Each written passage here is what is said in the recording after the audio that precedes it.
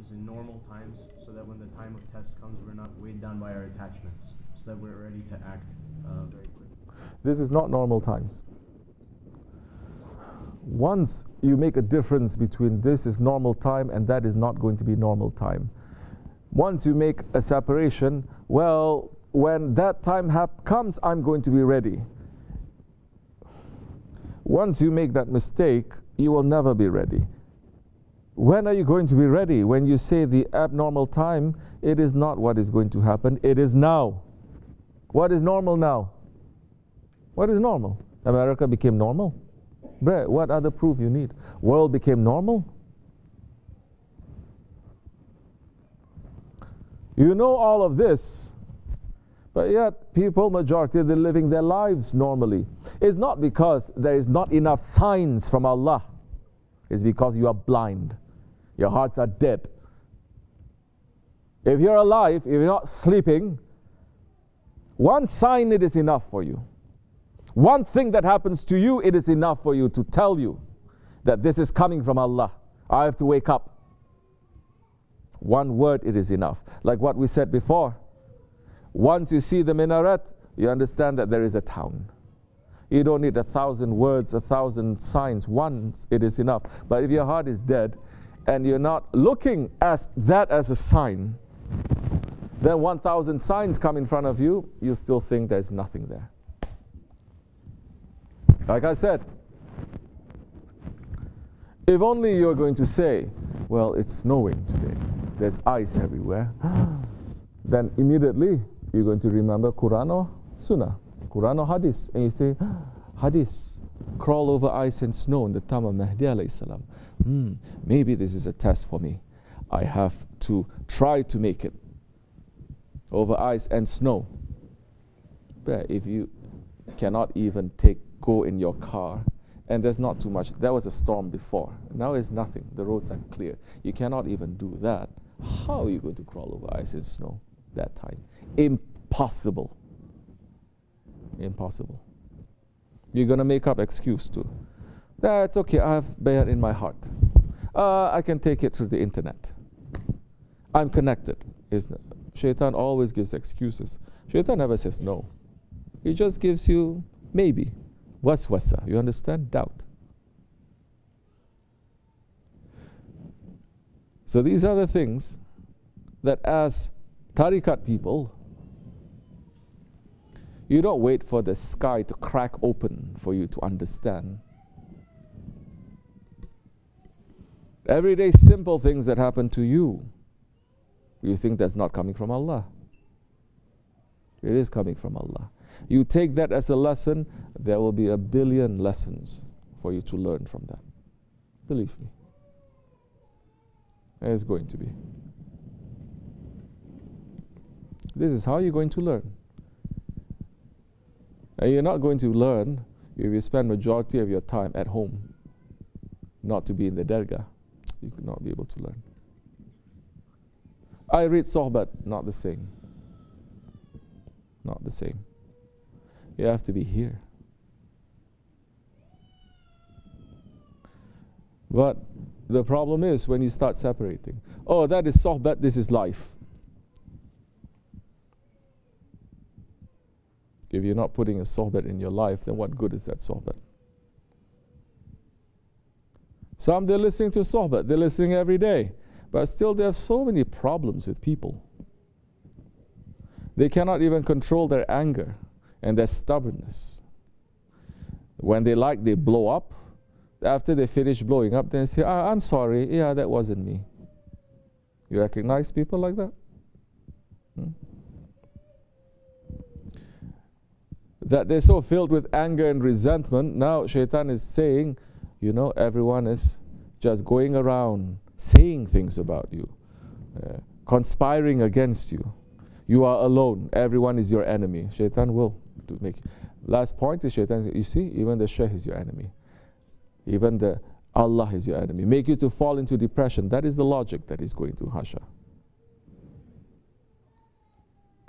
So everything you're going to, Shaitan is saying, you know why he did that? Because of this, because he hates you, because thinking. And we're saying, you want to think, you want to say, consult. Don't make sohbat with your shaitan. Don't make sohbat with your ego. Make sohbat with some of the people that you trust. Make sohbat with those who are close to the Shaykh. You can make sohbat with Hoja. You can consult. You don't want to. You want to do it on your own. Oh, I don't want to bother him. Again, from shaitan and your ego. I don't want to complain. I don't want to bother. You don't want to bother. You don't want to complain. The problem finished or no? It didn't. It got worse. That is coming from shaitan. It's just your ego not wanting to come. You understanding? And good people, especially, don't touch them. Should not. Because they are under certain protection. I hope you understand. We all should understand. Take it from here. Because we have to take lesson from everything that is around us.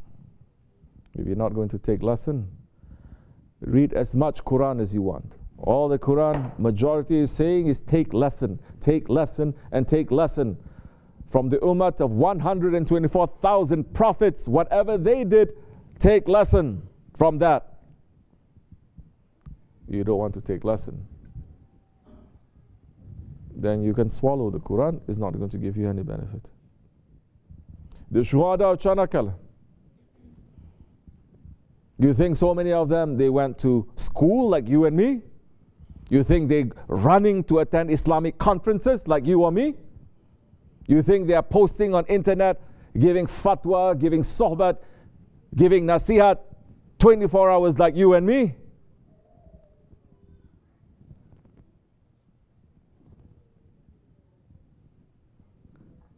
Yet they have Allah.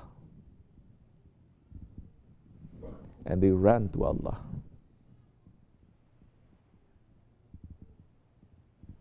And the Prophet ﷺ is holding all of them in his jubbah.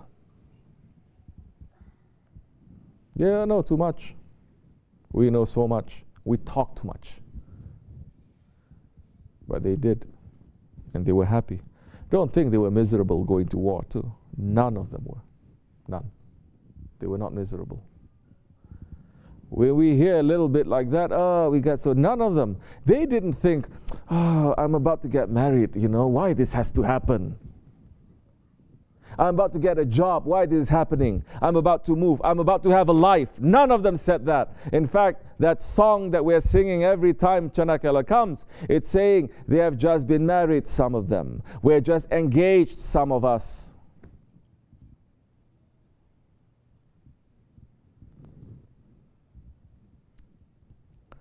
Do you know that they were lining up to register their names to fight in that war? The war protecting the Khilafat, the war for Islam. They were not running away. They were running towards. And they were lining up for days just so that they can register.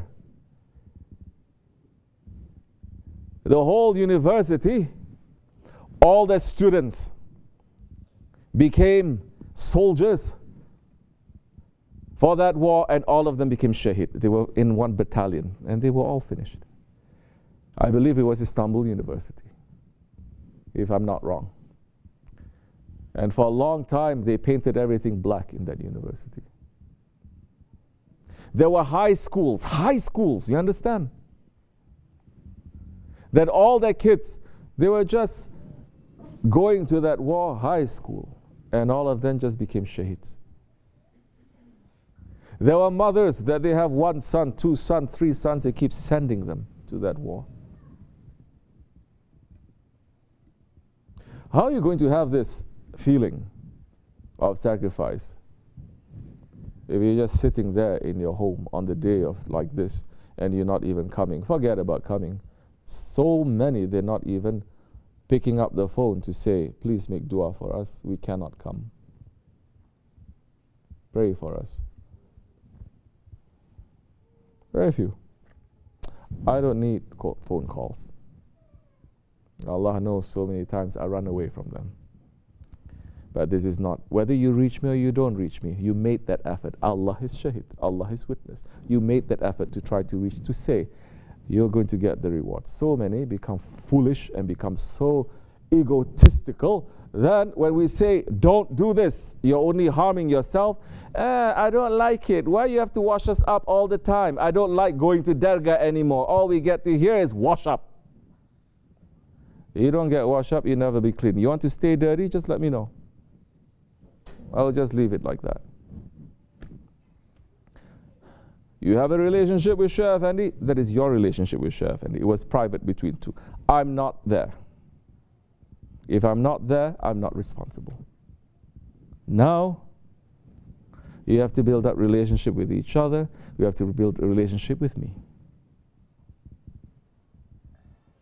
Allah knows I have to build a relationship with you, every single one of you. And I don't treat you the same, each according to your station. So now, the shaheeds, very least that we can do, that war, where 253,000, imagine, think, 253,000 young boys and men, that they went with full passion, with love, for the sake of Khilafat, for the sake of Islam, and they finished there. That they were coming with almost nothing. They had no bread, they had no ammunition, still they were fighting, and they were just going up to be shot down, going up again to be shot down. They were building a wall, you understand, to protect Khilafat, to protect Islam, to protect the Islam that we, in this nice, comfortable situation, we are enjoying. They were going up, just dying and piling up one on top of another just so that they cannot pass through. There was a kid.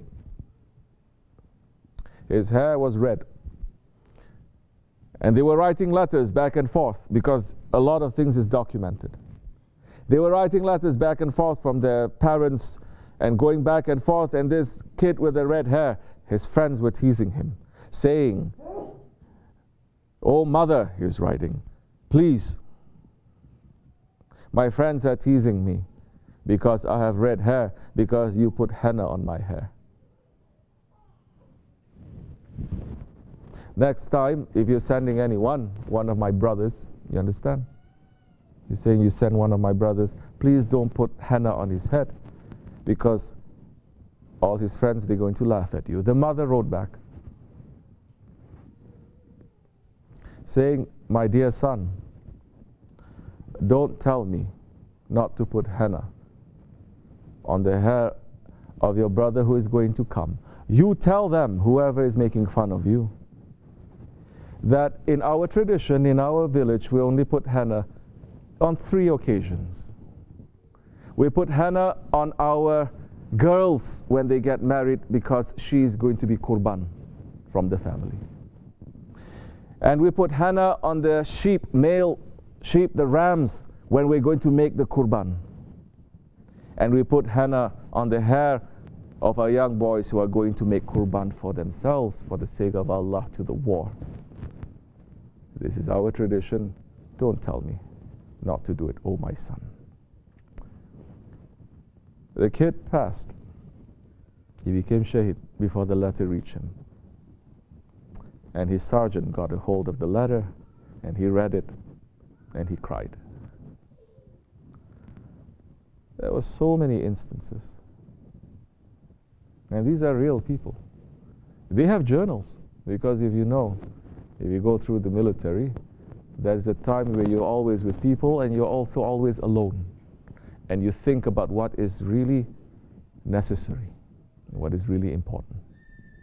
So they left a lot of writings, a lot of journals, a lot of diaries. What do you think they were writing? Huh? You think they're writing what we're writing in our journals? Filled with dirtiness, filled only with desires.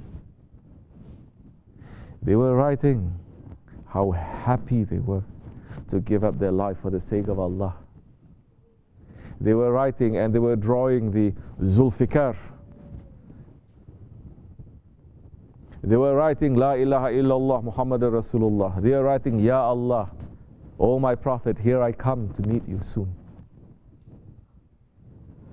They didn't watch YouTube videos to come to this passion. They didn't go to conferences. They didn't go to resorts, Sufi resorts. They didn't sit with scholars to know this. They had a living, breathing, a holy heart. We must go back to that tradition. How to have a living, holy heart. To have what Shaykh Maulana is calling Qalbun Salim. At least once a year we're going to sit and we're going to understand this. They were not doing it for nationalism. They were not doing it for their mothers or for their fathers or for their loved ones. They were doing this for Islam.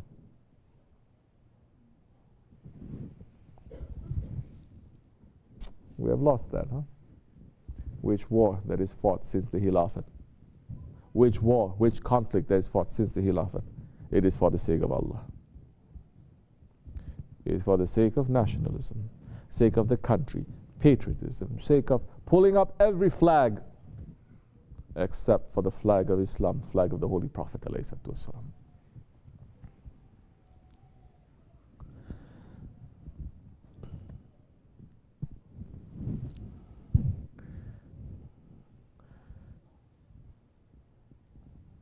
Astaghfirullah alazim wa atubu ilayh. What can we do? Recite something for them. Be with them. Remember them. You remember them, they will remember you. Inshallah. May Allah forgive me and bless you. Al-Fatiha. Amin. Assalamu alaikum wa rahmatullah. Any other